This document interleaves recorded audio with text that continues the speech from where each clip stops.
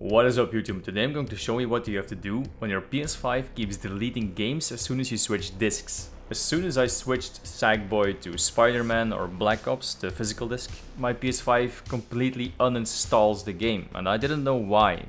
I assume there's a bug in the PS5 UI, but what you have to do is just put in your disc and do not press copy. Just wait for your PS5 to copy it by itself. Because if you do it manually, the PS5 for some reason deletes the whole game when you eject the disc. So yeah, that's basically it. A big thank you to Undead Shred for finding this workaround. And I hope you enjoyed the video. Please like and subscribe to stay tuned for future updates.